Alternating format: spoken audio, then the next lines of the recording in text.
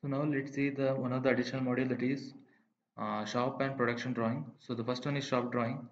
So in shop drawing we'll get the elevated view of the entire kitchen in front view, top view or back view, the asymmetric view with automatic labeling with different textures.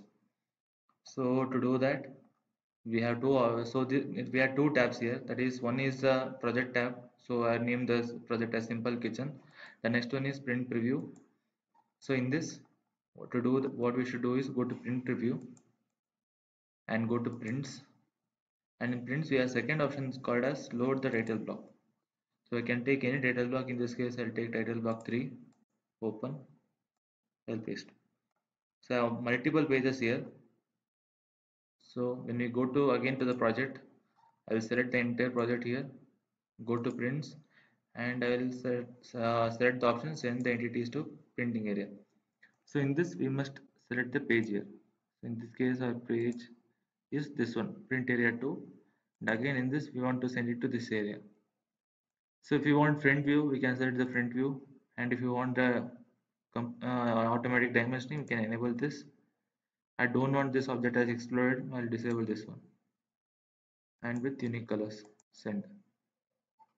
So you can see we got the automatic labeling in that front view. In the same way, if I want on the right view, we can send.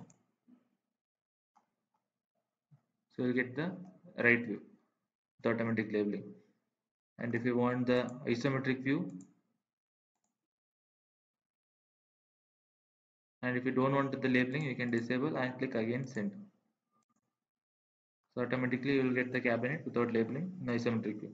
In some cases you may need the sectioned view. In that case, what we'll do is we'll come back to the project. I'll switch it to top view, and in prints we have an option called as section line. I'll just divide. If you want 90-degree, press F8. It will ask the direction. I'll select this direction. Now if I go to print preview, no, if I again select the entire project, send the objects to printing area. So in this we have option called as section line A. So automatically we'll get the cross sectional area. So in this case we are getting that wall unit as well as the base unit.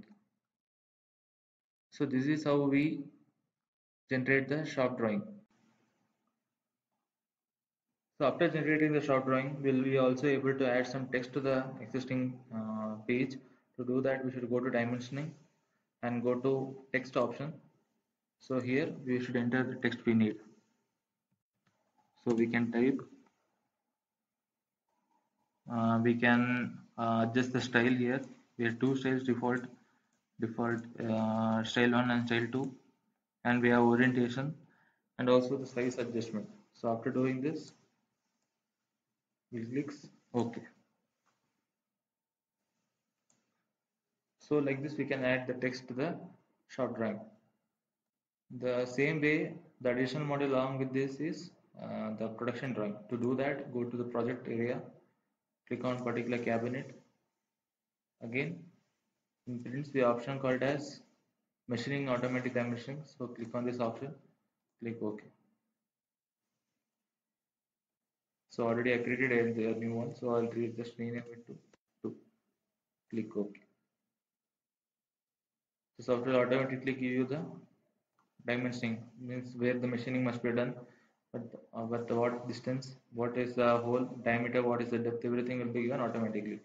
So this can be given to the boring machine operator so that he can refer these diagrams and can do the manual boring accordingly. So this is the additional module called as production drawing, or in the software it is called as machining dimensioning.